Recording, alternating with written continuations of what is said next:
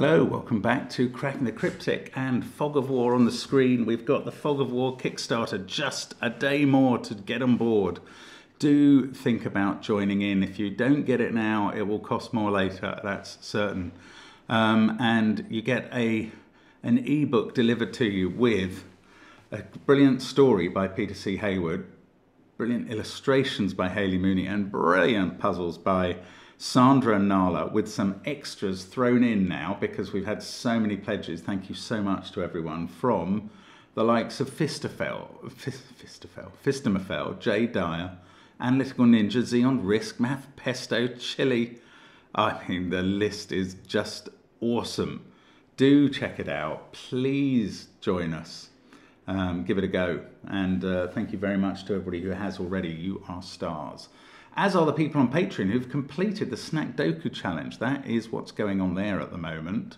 And fantastic it is too.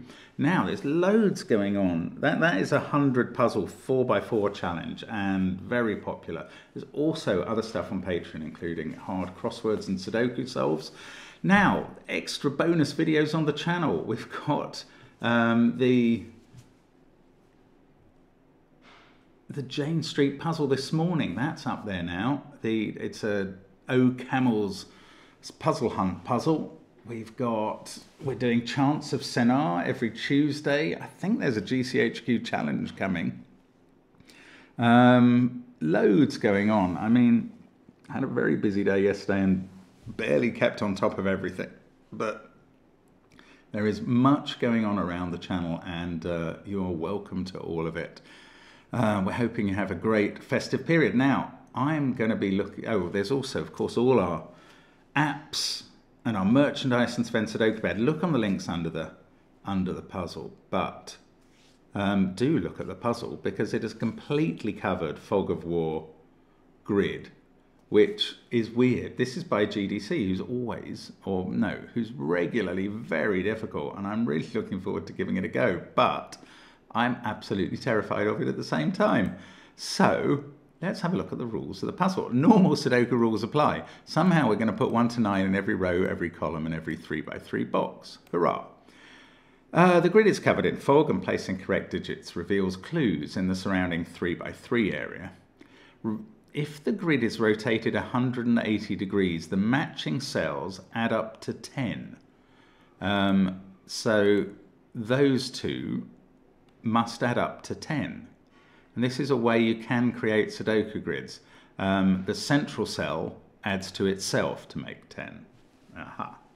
Digits an equal distance from... Right, we're going to reveal some lavender zipper lines. And digits an equal distance from the center of the zipper line sum up to the digit in the center of that line. I don't know why center appears once in that sentence and middle. Because it's the same place. So if you have a 8 in the middle of a zipper line, the 2 cells either side of it add up to 8, and then the 2 cells at the ends add up to 8, and so on. We've also got green lines. Adjacent digits on a green line differ by 5 or more. The zipper line digits are lavender normally, sort of a purpley colour. All lines are exactly 5 cells long, only move orthogonally, and don't share cells with other lines. Wow, they only move orthogonally, so no diagonal movements. Okay. Well, okay, give it a go on the link under the puzzle. I am going to start now. And I'm going to start, although I think that is a clarifying point about the central cell, it clearly is a very useful point. If the central cell plus itself adds up to 10, it's a 5. And there we go. This is where we get some lines, lots of lines. So this is a 5-cell zipper line. I'm going to use the pen tool and create the full line, because I can basically see where it's going. Now that means that the 2 cells either side of that add up to 5.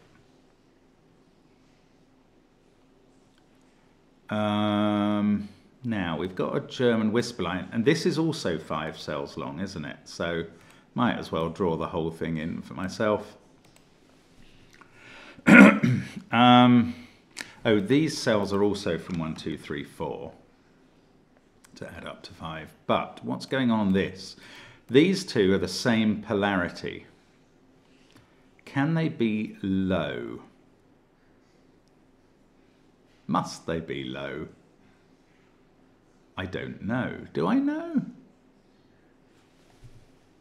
This is all I've got to go on, so I must know something about it that I don't understand. If they were low, well, that one can't be 4 because it sees digits both sides that would both have to be 9 and would break Sudoku rules. So if these were both low, that could be a 4. Oh, but we've got, oh, of course, I had forgotten the rule entirely, hadn't I? The rotational rule. That plus that equals 10.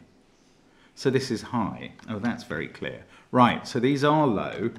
This one can't be 4. Now, we can also do the rotational thing. These are high digits opposite the low ones.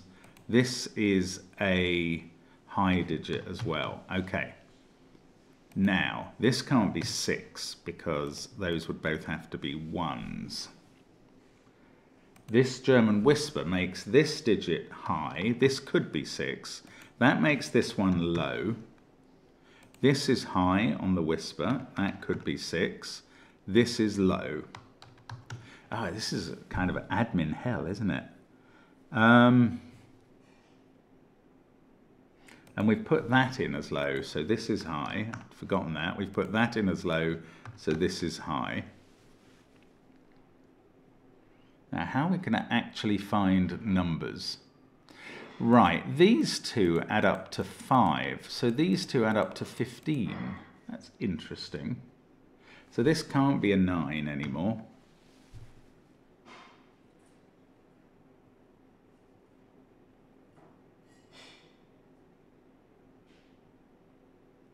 I don't know, I'm just... It's not about these lines, is it? This can't be the central digit of this line because it's lower than that. So the line must go on past this. 1, 2, 3. Oh, this can't be the 3rd digit, but this could be the 5th cell, 4th, 3rd. That could be higher. I'm not sure.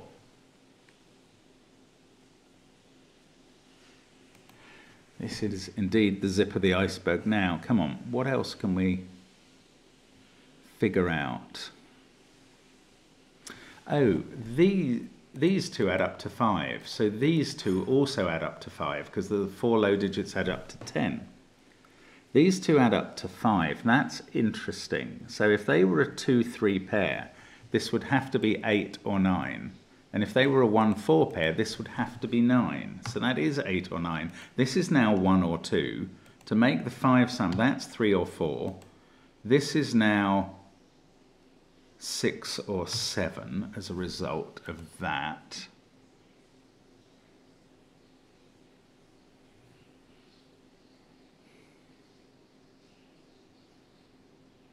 Yeah, this is weird. I keep making extra conclusions when I just think I've run out of anything else to do. Now this is just a German whisper line. There's no zipper aspect to it. That is a zipper line. I feel like that is the middle, but it's not certain to me. That's not the middle of the line.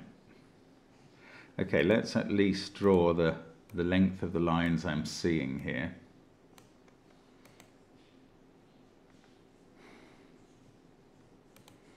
Now, what's going on? Come on. Can I prove this is 9, which would clear some fog at least? If that was 8, these would be a 2-3 pair. You'd have 1 here and 4 here. What would be wrong with those being a 2-3 pair? Not sure. One of these is 6 or 7.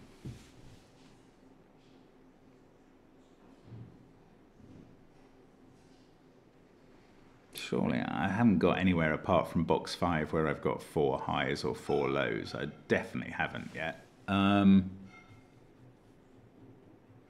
Mind you, I have got 3 lows in this row.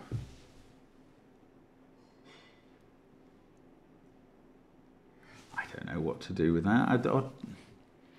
Maybe I have to, okay, this minus this gives us this, which is somewhere between 8 and 2. That's a huge, huge range. And this is therefore somewhere between 2 and 8 as well on the rotation. I'm not using the rotation enough. That must be the problem.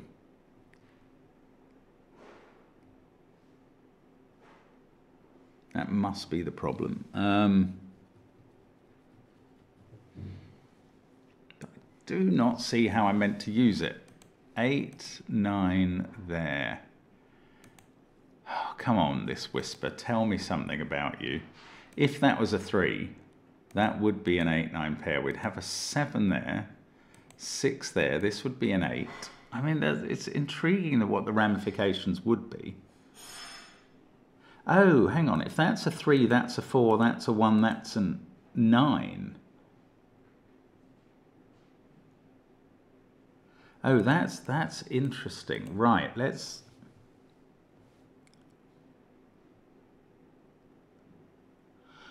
ponder that a little.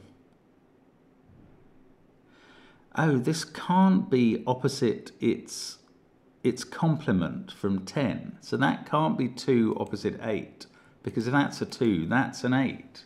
Oh, this is weird.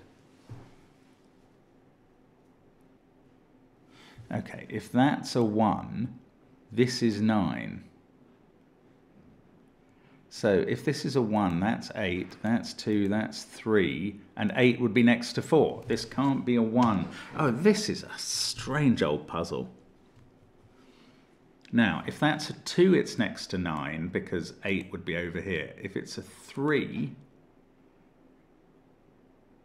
well, this can't be 6 anymore, so this can't be 4. You have to keep picking these off bit by bit. Now I've got that down to 2 or 3. This is 7 or 8.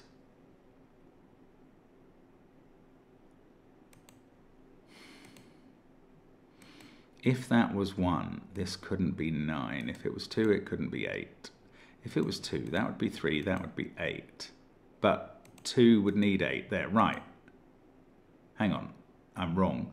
If it was 2, that would be 3, that would be 9. This would be 7, 1, 8. That would work fine, this being 2. If this was 3, that would be 2, 8, 7,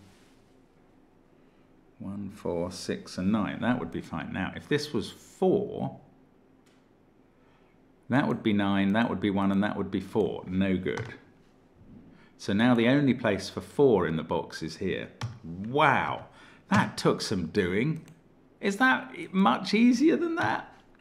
Probably is. Now, I'm doing all sorts of things to digits in this grid and not following up with their complements. So 4 is opposite 6. Let's do that. 1 is opposite 9.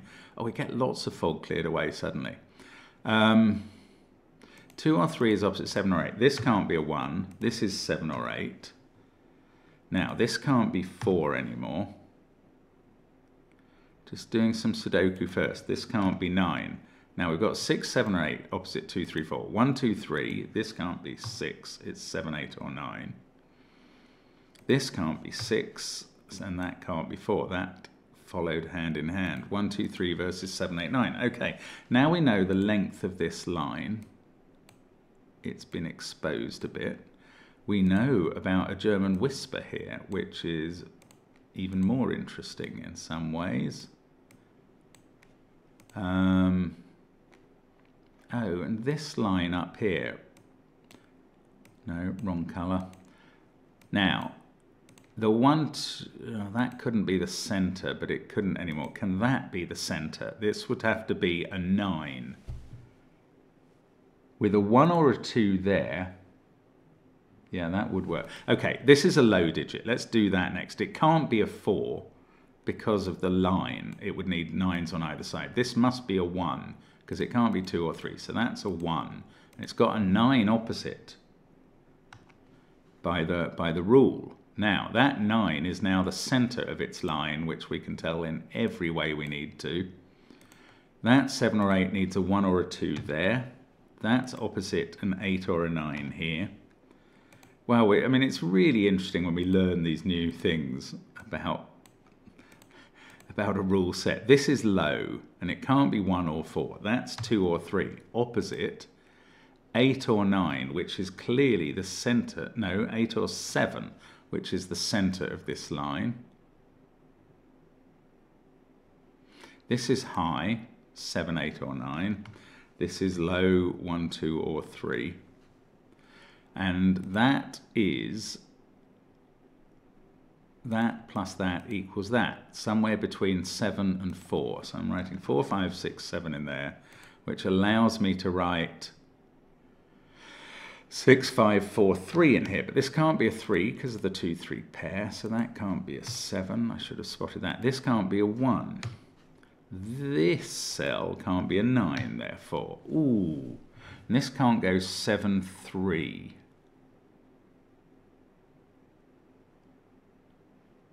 Which means this can't go 3, 7. The other combinations are all possible.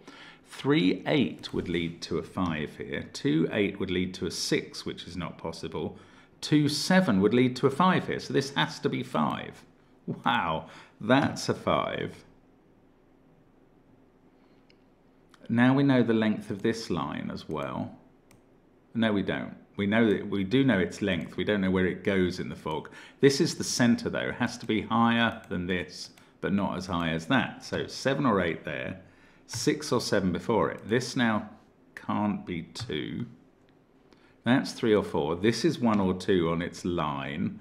This, by the rotational rule, is 8 or 9. We've got an 8-9 pair here now. Ugh, this puzzle's crazy. 7 or 8 there needs to be matched by 2 or 3 over this side. And is the center of the line. This is 1 or 2. And that is opposite 8 or 9 up here. Then we're going to need a 2 or 3 either there or there on our orthogonal line. I can't see which one it has to be. There probably is a way. One of those is definitely a 1. Oh no, we've got this other. This is lower than 8. Sees a lot of low digits already. Now, on this line, look, that is the complement of 1, 2, or 3. So that is 8, 7, or 6. And that is opposite this cell, which is therefore 2, 3, or 4.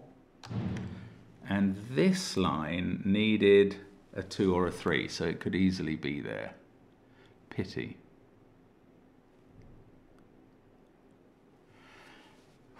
This is weird puzzle. Right, this is less than 8, and it's not 6 or 5. I mean, that is... it's also not 7, because I can't put a 1... Oh, look, I can't put 2, 3, or 1 here. So this is 4, 5, or 6. I also can't put 7 or 8 there. That is 4, 5, or 6, leaving this to be somewhere between 3... No, somewhere between 1 and 4. That's interesting, because that's quite low, and we've got now a 1, 2, 3, 4 quad. These are from 6, 7, 8, 9. That means these are from 1, 2, 3, 4. This is high, 6, 7, 8, or 9. Still, this line could go either way to its ultimate 2 or 3 conclusion. This, I don't know, it feels like it could well be a 4-4 pair. Don't know why. If that was a 7, this would be a 2. That would be 8, this would be 1, that would be 2, that would be 3. There's weird consequences going on. This can't be 9, so that can't be 1.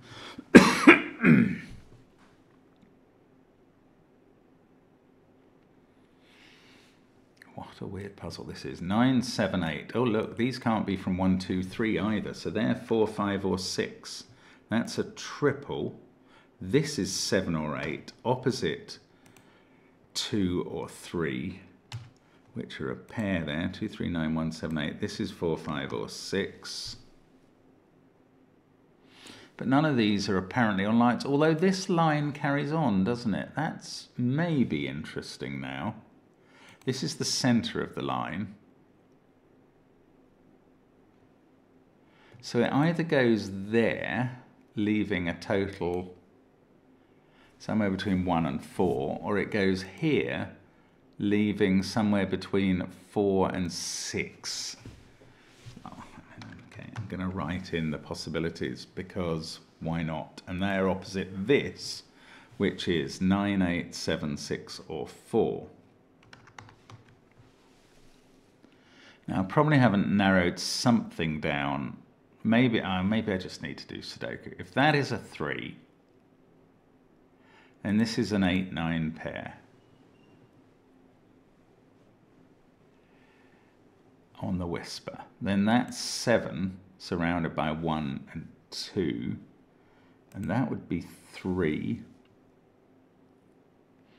This would definitely be 5 or 6. Oh, come on. This is either 7, 2 or 8, 3, making this either 8, 2 or 7, 3. This can't be 7, 3. Right, have I got that the right way round? No, I haven't. If this is an 8, that's a 3. Then these two are 2 and 7, which is legal. If that's a 7, that's a 2. Then these two are 3 and 8, and that is legal. So all I know here is that those are exactly 5 apart. Tempted to use a curse word. That can't be 6, so this can't be 4.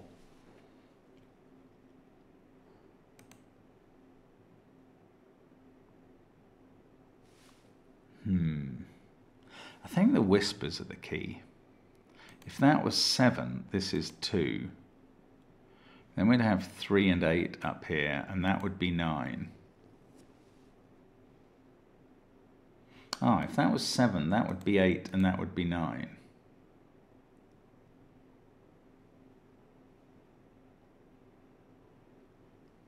Oh, let's carry that thought on. If that was 7, 8 here would make that a 7 and that a 2. So if this was 7, we'd have a 2 here and an 8 here and a 3 here, which is what we'd need.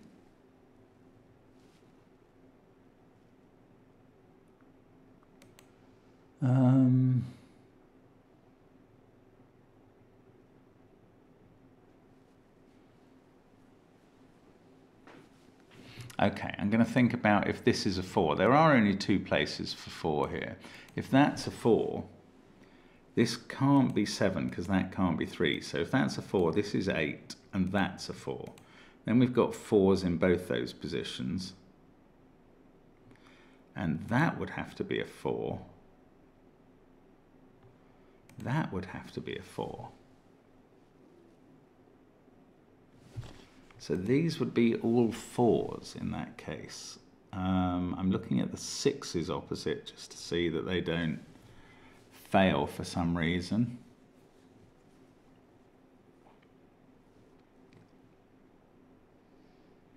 They weirdly do. No, maybe not. If this was a 4, and that was a 4, we would then have, okay, I'm going to try and catch the opposites as I fly. 6 is there, there, there, and there would result. This would then have to go 5, 7, 8, 1, and hit a 3.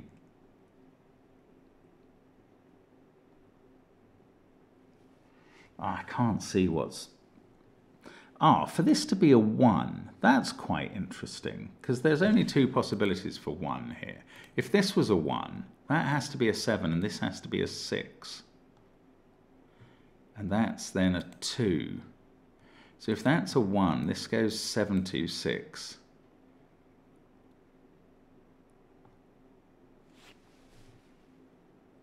Now, this doesn't work. That's very interesting. If this is a 1, that's a 7 and that's a 6. But it makes this an 8, and the 1 there has made this a 4. And now we need 1s twice in row 3. Once to make up the complement of 9 and once to make up the complement of 5. That's weird. So this is not a 1. The 1 in box 4 is there. That is opposite a 9 on in the rotation. On its zipper line, it's got an 8 there, which is opposite a 2 here. Yes, it is. This will do it, I think. That puts a 7 on the center of the zipper line, which has also got a 6 and a 1 on. This is an 8. Now, we can fill in some of these numbers over this side thanks to the rotational symmetry. I love how fast it is when you get that sort of thing going. On the zipper, this has become a 1. That makes this a 2 by Sudoku, 7 here, 8 here. We can do the rotation in the central box. This has become a 7 by Sudoku. Loads going on now. Now, 8, 2, 9, 1, 7. Translate that down here to 2, 8, 1, 9, 3. And that's correct. These are obviously all matched up. Okay, that's good. This is now a 6. 6, 8, 7, which must be matched by 3, 2, 4. It's weird how I'm speaking the language a bit now. This has become an 8. That's a 2, therefore. This is clearing fog. This is a 7. So that must be a 2 on the whisper. And then I can just do this by Sudoku. It's probably easier than speaking the language of zippers and whispers. That's a 6 on the zipper, though. And that's opposite a 4. And they both see this cell, which is a 5, which I could have done by the zipper. And the central 3 columns are suddenly done. Right, now out in the corner boxes, I've only got these places pencil marked. But I know what this is now. It's 8 minus 2. That's a 6, opposite a 4.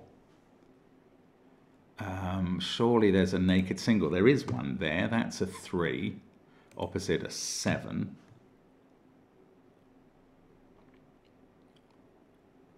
Do I really need more clues? That's surprising.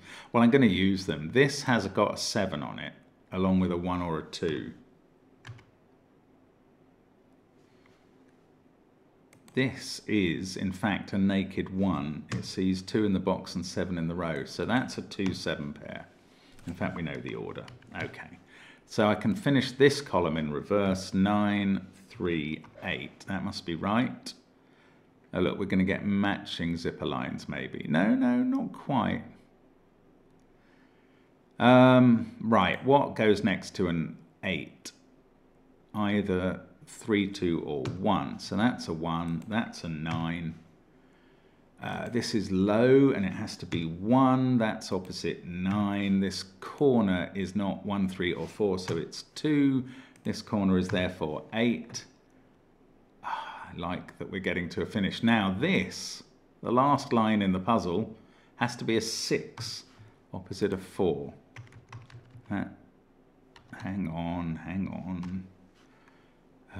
I saw the digits in one box and then read them in the other. Not clever.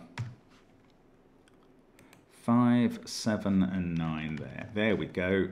And 3 and 6 and 5 and 6. That is the zip of the iceberg. Brilliant puzzle by GDC. Great fun. I hope you had a go at it. That was very entertaining and very head-wrecking, but most enjoyable. Thanks for watching. Hope to see you again soon on the channel. Bye for now.